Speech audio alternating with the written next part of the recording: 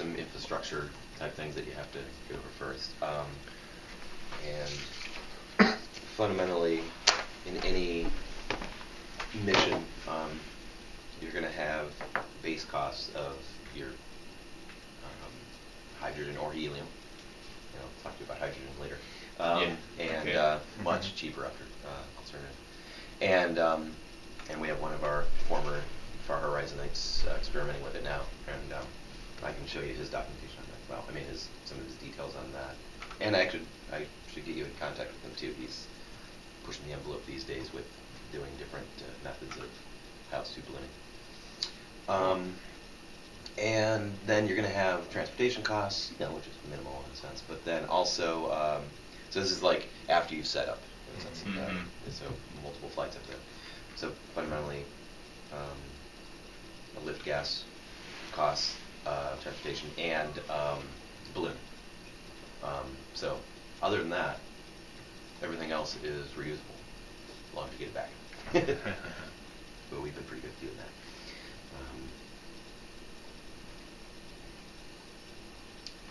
So, I'm trying to think what's the best way to start answering your question, getting you guys off the ground, or getting QLab off the ground. Yeah, so we've got, I've got an agenda, so let me, I'm just posting. Jay did not have internet at the hotel last night, so he's catching up. So I'm playing catch up on all the things I wasn't able to do last night. All right, so, yeah, it is kind of frustrating, especially since I had a hangout last night. Thankfully, you can get called in on your phone, and so Jeremy was my eyes and ears and hands, and I just was sitting there with my earbuds on my iPhone, half running a meeting and relying on Jeremy to do the other half of running the meeting last night. It was interesting.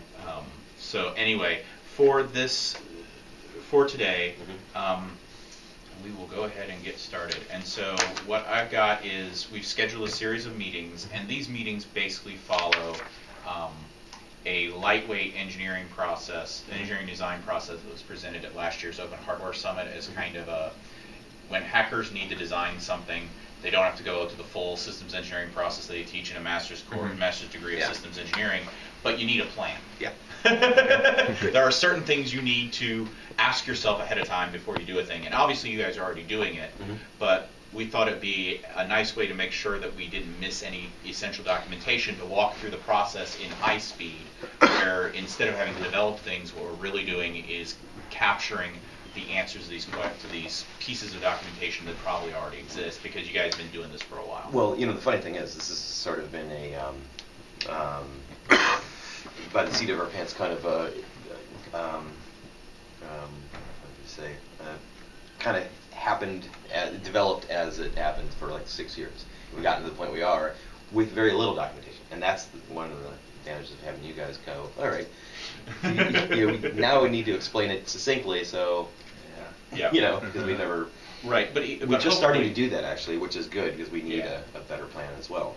Great. Well, I think then this will be a nice give and take opportunity, because we can walk through the process, and we can also at the end of the weekend share with you the links to where her presentation is on her process, and the slides so that you can actually for the documentation process, for her process, for a design process. But then you'll have also gotten your hands dirty a little bit with this kind of high tempo version of it, of the first half of it, which is the design. Obviously, the back half is go build it and do testing and operate, and then you iterate until you're satisfied. Before we get really going, though, because this is the first time some of us have met in person, I wanted to real quick just go around the room, and there's all three of us, so we'll be fast. But Ken, you and I have already met a couple times, but this is Jeremy Wright, who is a Mach 30 volunteer who's been working with us since February, I think. I think so. And you're in Ohio as well, or Indiana? Yeah, actually not too far from where you recovered your last balloon. Jay said it was the December flight. Over near Peru, Indiana, in that area. I live very close. Okay. Yeah, we've landed in your backyard a few times, I bet. Okay, and what's your background? What's your experience? I have a bachelor's in mechanical engineering. Oh, can I? Did you notice this? I hope you don't get too Okay. I did notice it, but the bus, the road is right above Ah, us, so there's a little gotcha. We are pothole. under bus, the- yeah, okay. so don't be everybody easily alarmed by that. Okay, so sorry. Yeah, I've got a bachelor's in mechanical engineering, and I have my own company that does software development and open source software consulting. Okay. So that's and primarily up until this point, Jeremy's been helping us out with a little test stand for ST's motors as an opportunity to get practice with open source hardware in a distributed fashion. We got Jeremy, myself, and some folks from QLab, including Greg Moran, all working in like 2 or 3 different time zones, spread out across 2/3 of the country. And so it's been a good opportunity to test out Open Design Engine and our processes, but it also is a chance to build something that we have engineering merit around, where we can get practice developing something that has some complexity and operating test stands, because eventually we want to build up to test stands that are much more significant in scale. We want to be able to build test stands that can test hybrid rocket motors and eventually liquid rocket engines. And so we start with something safe that even if we screw up, we're unlikely to hurt anybody on and work out. The current test stand is a level 1 kite. Yeah, absolutely, So it's another, when we say kites, it's the Wright brothers did their initial development with kites. And all told, they put in the equivalent of like $20,000 or $30,000 of current money to develop the first airplane.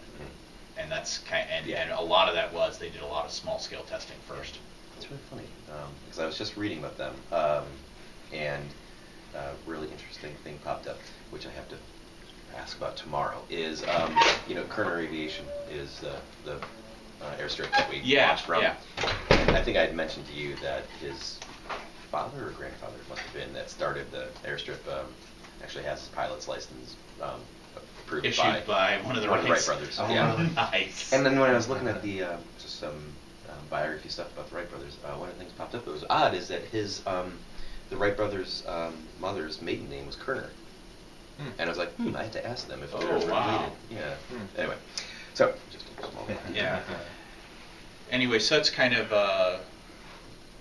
background from like where Jeremy's been helping us at Mach 30 too. I want to make sure that was in there. And Jeremy's definitely been one of the guinea pigs for Open Design Engine.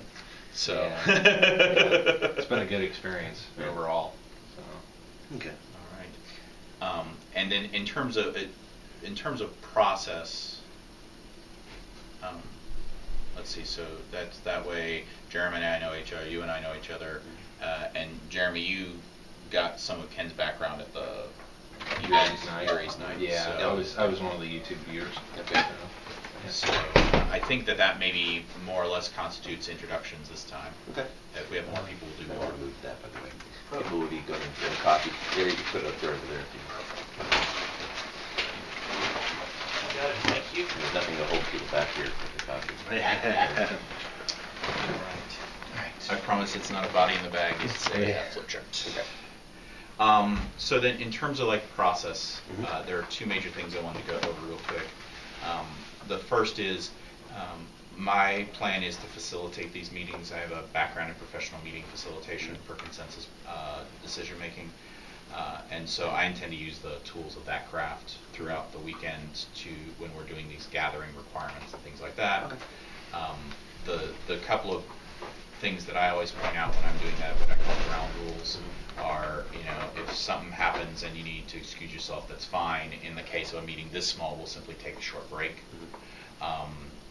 Because I'd much rather, if something needs to be taken care of, it's not distracting you from doing the work in the meeting. We're all pulling on the same process. Yes, I might be a little distracted today. I'll try Yeah, to be I get that. We're the day before a launch, so. Yeah. But if something comes up where it really needs your attention, I'd rather you just say right away, hey Jay, we need 5 minutes because somebody needs me to answer a question, than to have that become a thing where 15 minutes later we realize we have to rewind the meeting 15 minutes to get caught back up. I'd much rather take the 5 minutes when it happens.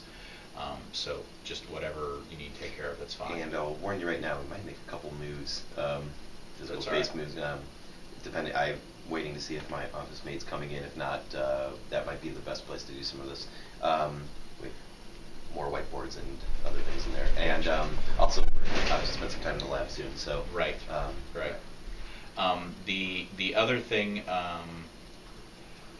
that I really want to point out is, as the facilitator, I'm going to, whenever there's a doubt about the process, about how to move a conversation forward, I'm going to decide, but not about content. When it comes down to a decision about what something should say in terms of accurately capturing the documentation, that's not where I'm going to invoke that rule.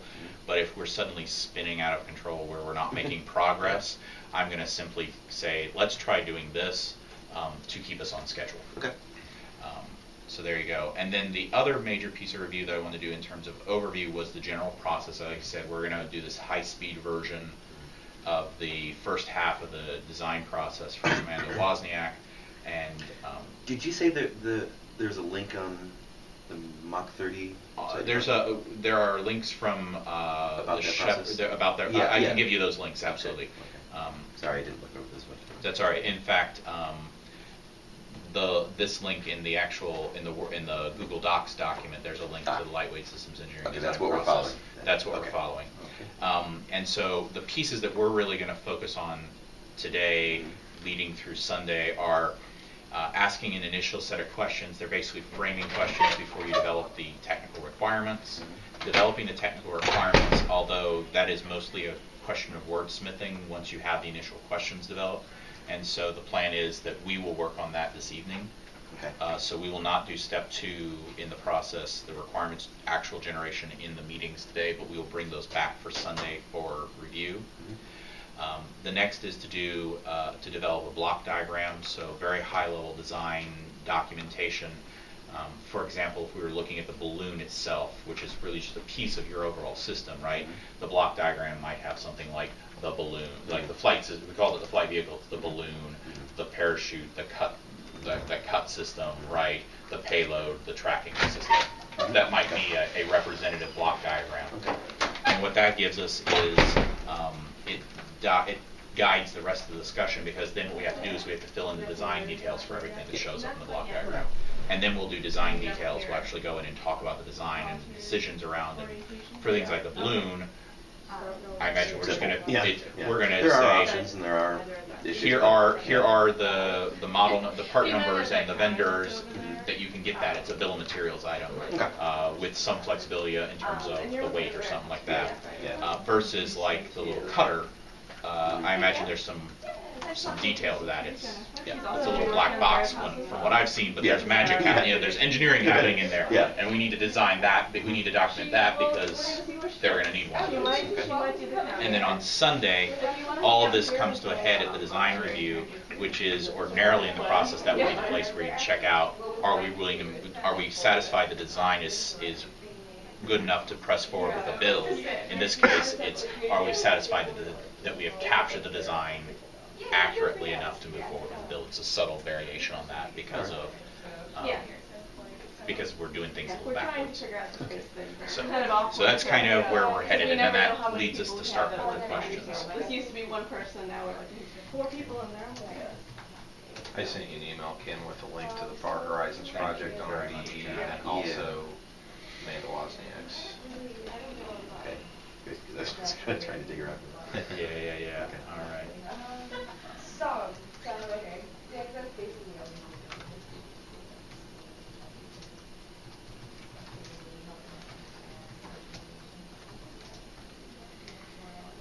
Today we're going to work on. Oh, I have captured this a little bit. Yeah. Initial questions and the requirements.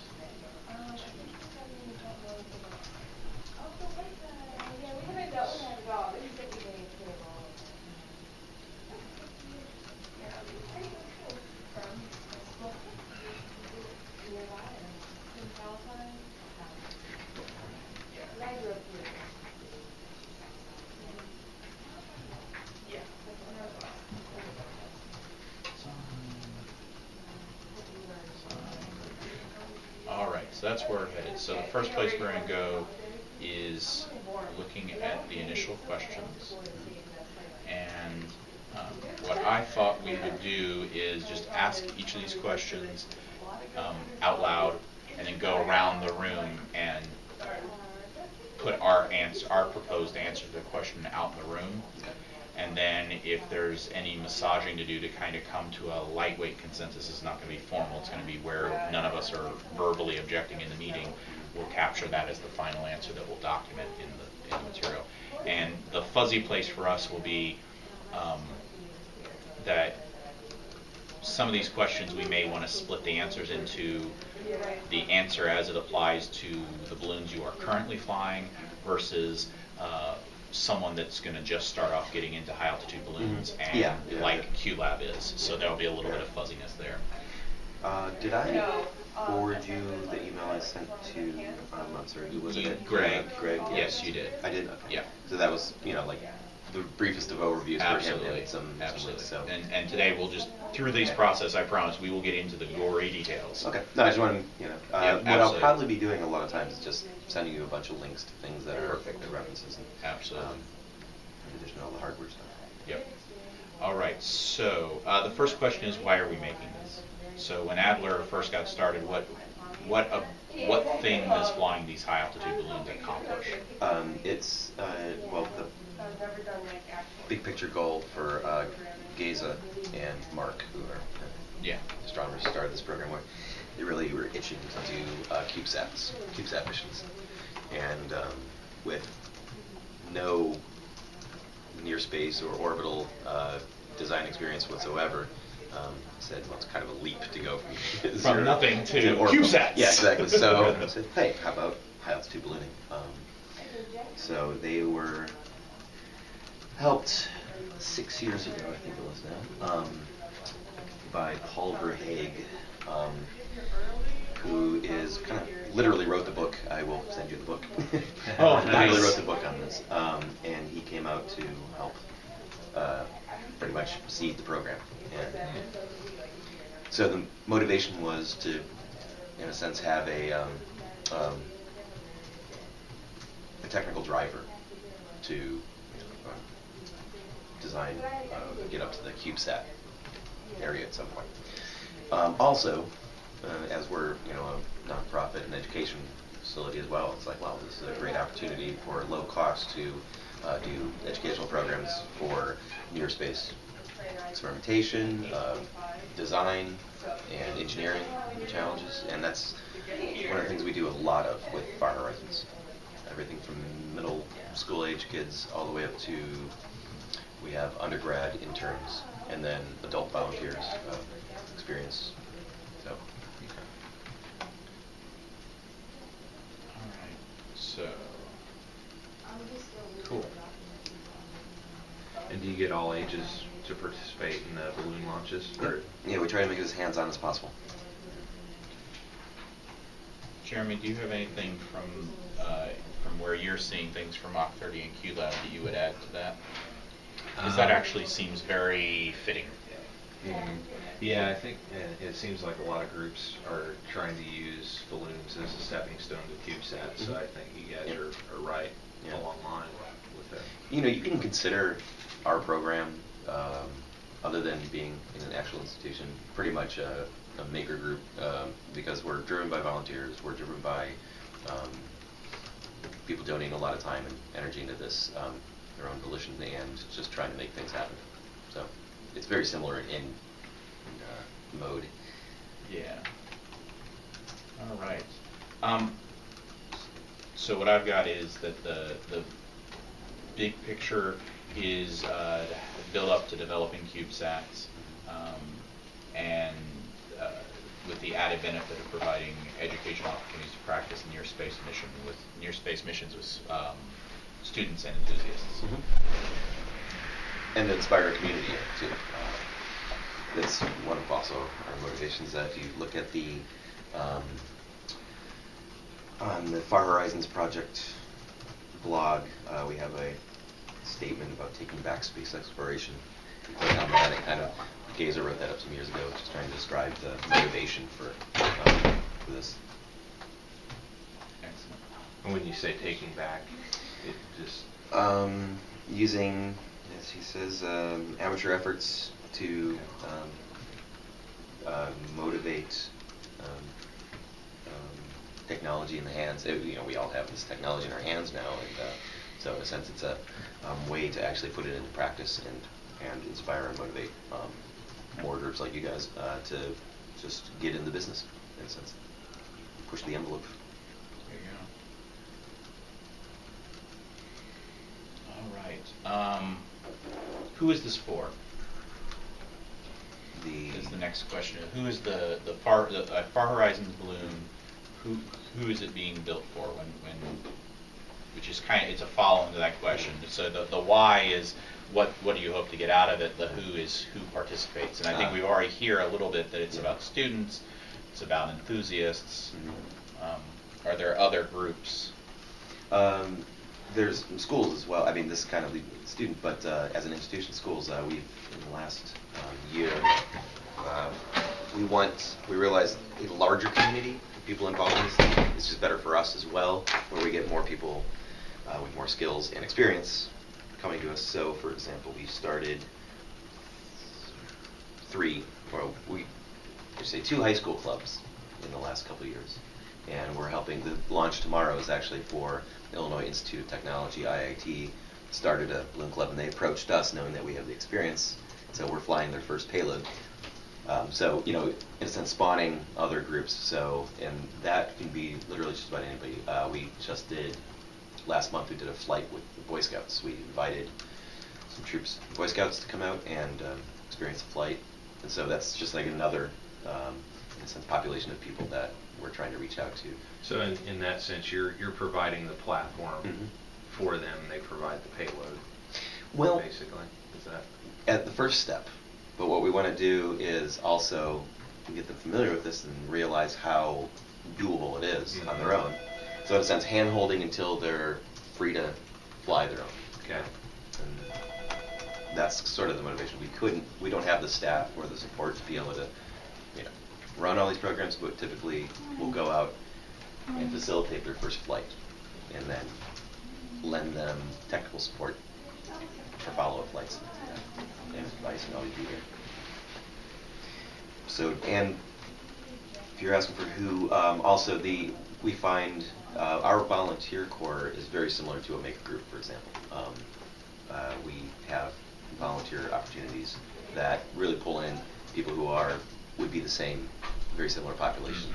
And I'm not sure if this is relevant or not, but one of the things I found, only having a little bit of experience with like maker groups and stuff, is I think we have an oddly different population, but they're very sympathetic. So it's a lot of people that would kind of be put off a little bit, or like feel a little daunted by like a maker group, like joining one and this is a little bit more of a easing into that kind of, if that makes sense. So it's a little bit more of a, how would you say, like acceptable, or like a comforting kind of introduction to that kind of world. Okay. So what I mean, it's a program that's already running, it's a program that's already formed, Yeah. and we should look for expertise as opposed to them starting on their own. Right. Well, and I think that is an interesting point. Different maker spaces or actor spaces work in different ways, where some of them do very, very group organized projects, and some of them are very much, here's the tools. Yeah. People come in and have their own projects, and they maybe grab their buddy and work on something, but it's a very different experience from joining an established project team and finding a role to play within that. Okay. Absolutely. And I would just like to echo the idea about expanding out to makers and maker spaces. This idea about that. I mean, I'm definitely fully in support of schools and school clubs and students participating. I wish there had been something like that when I was in high school. That would have been awesome. And I think that that's absolutely important outreach, but I think that there is something very important about re-engaging with the enthusiast community and demonstrating to them that, like you said, that they can participate in space exploration, and that it's within, getting started is within reach. There might be some stuff that is currently outside of reach, but I think starting small and working up to it means that what is out of reach today is in reach tomorrow. And you know, all these these different groups of people, you know, we focus on our strengths. Most of what you see out there, we call Cube Land, is our entire education department. We have a huge education department. So we already have the contacts with schools, we already have relationships with teachers, and so that's a natural for us. Yeah. And it's one of the reasons why you guys are interesting to me, because we haven't really reached out to that group too much, hackerspaces and makers and things like that. And, you know, for example, the more you can help us find Absolutely. the right connections with those people, that'd be great for all involved.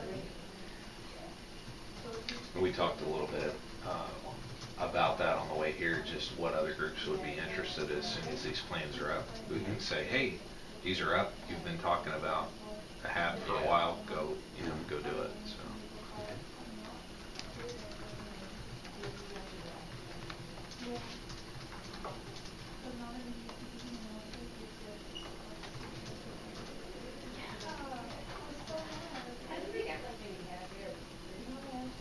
Believe it or not, I'm still looking for a link to Oliver Haig's book.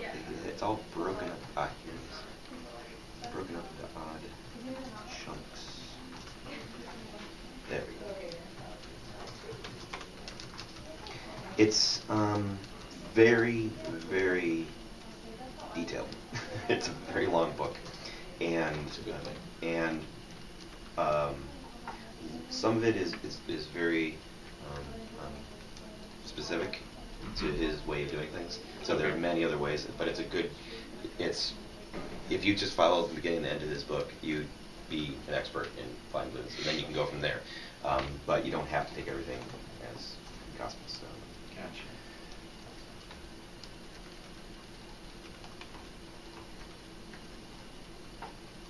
You guys are familiar with HAB, right? That's the acronym. HAB, Yes. Balloon. Okay. So I was not until He was not until recently. Oh, Yeah. okay. Until about 3 weeks All ago. things HAB, you'll know what I'm talking about. Okay.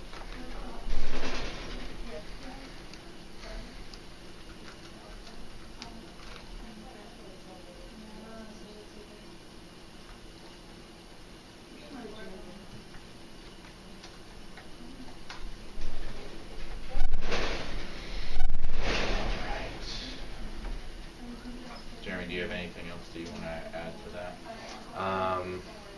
Not that I can think of. Sorry, I'm doing like social media for this and taking notes. And No, I understand. Well, and I'm also taking notes. So if at this meeting you want to go down a gear until we hit a point where I can't take notes, you're welcome to. Because I'm just, since we have online access, I'm just dropping them straight in the website. Okay. Sounds good.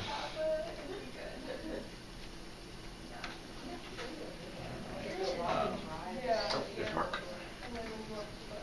So the next question is, how will this be used? Let me pull up Shepard's answer to that question just so we can remind myself how that. And in the Far Horizons link, Ken, if you, from the Far Horizons projects, there's a projects link in the upper left-hand corner of the ODE page. Oh, okay. And if you click that and scroll down, about 3/4 of the way down the page should be the Shepherd project. Actually, I think that's only projects you're signed up to. No, I see. Is Shepard in there? Yeah. Okay, cool. Hey, by the way, I might be Yeah, no, that's all right. going backwards a little bit, but could you explain Mach 30 to me? Oh, yeah, absolutely. I've always sorry, assumed. that would have been. I knew something- it, and then every once in a while I'm like, wait, maybe I don't understand what. Sure, who they are. sure. So we are an established 501c3 public charity whose mission is to hasten the advancement of humanity into a spacefaring civilization. And there are 3 core pillars that really support that in our mission as far as we're concerned. The first is sustainable leadership. And this is about pacing ourselves. This is about recognizing that to go to the gap between where we are and becoming a spacefaring civilization is a marathon, not a sprint. Yep. And that as a lot of us who are in the leadership of Mach 30 have reflected on space programs of the past, there's been a lot of sprinting, with the biggest version of that being Apollo. there's a Or you fundamental have billions of dollars. Well, Yeah. but the other thing is it's unsustainable. Yeah. Apollo was a wonderful feat of engineering, but did not move the ball down the field very far in terms of spacefaring, because it was not sustainable. If it had been sustainable, we would have our We'd be lunar on Mars colonies already. by now, Yeah. and we'd be pushing to Mars and putting flags on Mars. And so, if you want to really change things, it has to be in a sustainable pace, and you have to make decisions that are the long game decisions. So that's the first pillar. The next pillar is open design or open source hardware. The idea that if you want to change the game in terms of engineering development time, one of the big wins that's been in the last 20 years or so has been the open sourcing of things. Look at the power of Wikipedia, look at the power of open source software to take excess human cycles, for lack of a better way to put it, and give them an outlet that moves the ball down the field on the things that people are passionate about. And there are plenty of people that are passionate about space, and to gather their attention and give them a rally point and a place to spend their spare cycles. And I think Jeremy is a lovely example of this, having contacted us in February and saying, I would like to help. What is there to do? And the value he's been able to add to the organization, helping manage the Shepherd project, and to have spare human cycles to spend on that project, has been immeasurable. And every time we get another person who is interested like that and give them a project that scratches their itch as much as it scratches ours, the ball moves down the field, and then everyone can build upon those successes. It's amazing how much, for example, of the Wright brothers airplane is actually developed from open designs, from things that were published over the previous century, and that's how in 4 years a pair of bicycle mechanics could go from knowing very little about aircraft to flying the first heavier than air vehicle. Control. Yeah. To define what it is to be an airplane. And it's because they built on 100 years of research that was openly published for them to do that. And so we want to see the same thing happen in spaceflight, because we're in a rut. Yeah, we find that the reinventing the wheel, the effort gone into things that have already been done is just ridiculous in this field. Yeah. Mark. Hey. By the way, this is Jay. Yes. Hi, I'm Jay Hi. Simmons from Hi. Mach 30. Mark. Nice to meet you. Nice to meet you. Jeremy, right? Jeremy. Nice to meet you. Is it Jay? Jay, just Jay. a letter. Yeah. Yeah, I accidentally keep calling him Jay for something like J-A-Y, and I realize it's not his name. Welcome. So that's another piece, is that to start getting these things out in the open so that we can build more quickly. Yeah. And that's the thing, is that it accelerates the pace of development, both in terms of getting to leverage volunteer hours, but also in terms of not reinventing the wheel. The other example we often give in open design is, if you were going to start a rocket company today that was meant to deliver payloads to space, almost certainly the very first thing you would do is hire a bunch of engineers to develop a rocket engine. That's because when you start from, there is nowhere to go to buy the 747 of spaceflight. So if you want to, yeah, exactly. Yeah. But if you want to be the FedEx of space, and that's what Elon Musk wants to be, is the FedEx of space, the very first thing he had to do was drop $1 billion on rocket engineering. That's ridiculous, even though those problems were pretty much solved decades ago. So open design, open source hardware also moves that ball down the field. No, definitely. I mean, as an example, when we were trying to design a cut-down system, searched long and hard trying to find any Sure, examples. this is something that many people Yeah. have faced and they've done, and they've worked out successful solutions, but you just cannot find Yeah. complete schematics and lists of And parts. These that's kinds where of open things. source hardware comes in. Yeah, is absolutely. So these guys creating are- an environment Yeah. where that is natural. It's actually going to be one of the bigger hurdles for us culturally, is that the aerospace industry is a very reserved industry, I think, because it's so affiliated with things related to the military. Yeah, sure. Yeah. And it's understandable. A lot of the things they do are state secrets. And so the culture becomes, we don't talk about that. He was, one of your main rallying cries at the CubeSat. Yeah. Oh yeah. CubeSat thing was that you were talking about ITAR and just delving into it and stuff, and it's like, yeah, it's amazing when Yeah, there are many quite benign technologies that fall under. Oh yeah, for it's the ITAR nut will be the harder nut to crack than the rocket engineering will. Honestly, Yeah. I say that all the time. It's true. in terms of open source hardware, yes. Yeah, for space flight applications, it absolutely Absolutely. is. And then We were going over Ken what just Mach 30 asked me does. to Yeah. briefly summarize Mach 30. And then the other piece of Mach 30 is the other core foundation, the other pillar is a reliance on mature technology.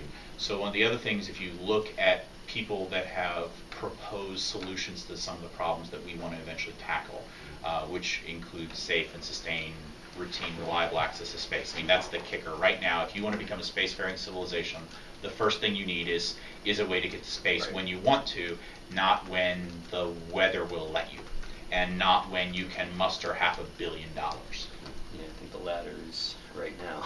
Well, if you go and look at what happens at the Cape, it's a strong mix of both. No, Right? There's a huge. The pace is set by money, and the actual launch day is set by the environment, and by the complexity of the machines they're operating.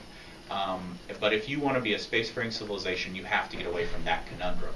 And the proposals that people have put out there very frequently involve, if we could just have this one piece of technology from Buck Rogers, we'd be good. Right. Uh-huh. Okay, that's great. And some of that stuff is within reach someday. The problem is when you're not building on top of, when it's not an evolutionary step and it's a revolutionary step, it's perpetually 15 years in the future. Hypersonics have been 15 years in the future since I was a kid in grade school. And unfortunately, that was a while ago.